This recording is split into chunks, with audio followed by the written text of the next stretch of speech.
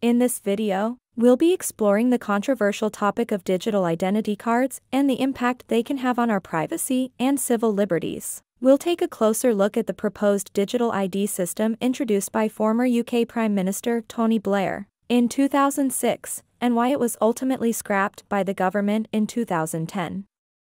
We'll also discuss Tony Blair's recent efforts to promote the use of digital IDs and the potential benefits and concerns associated with them. Join us as we delve deeper into this complex issue and examine the impact it can have on society. Tony Blair's 2006 goal of creating a digital ID system was mainly driven by the need to reduce terrorism, illegal immigration, and identity theft by introducing a system that could effectively link biometric data like fingerprints and facial recognition to individual identities. The proposed system would also provide access to public services and improve national security. A digital ID system in the UK could have several negative effects. Firstly, it could raise concerns about privacy, as personal information would be accessible by the government and could be tracked. This could be particularly concerning if the system were compromised or misused. There is also the risk of security breaches and identity theft, which could put individuals' information and security at risk.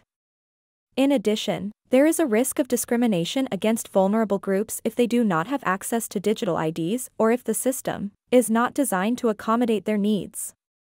Implementing a digital ID system could also be expensive, and this cost may potentially be passed on to citizens.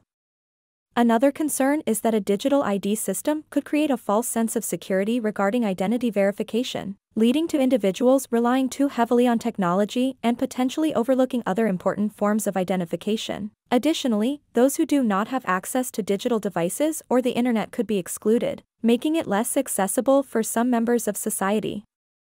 Overall, while a digital ID system could have some benefits, there are also significant concerns and challenges that must be considered and addressed. In 2010, the coalition government scrapped the digital ID system and biometric passports over concerns about cost, effectiveness, and privacy. The Identity and Passport Service had estimated the total cost of the ID card scheme to be around £5.6 billion, and this was seen as a waste of taxpayers' money. Additionally, some experts argued that the ID cards would not have significantly improved national security, and the money could be better spent on other counter-terrorism measures. Despite the cancellation of the system, Tony Blair has continued to advocate for the use of digital IDs, including for the purpose of tracking COVID-19 vaccination and testing status through a COVID pass.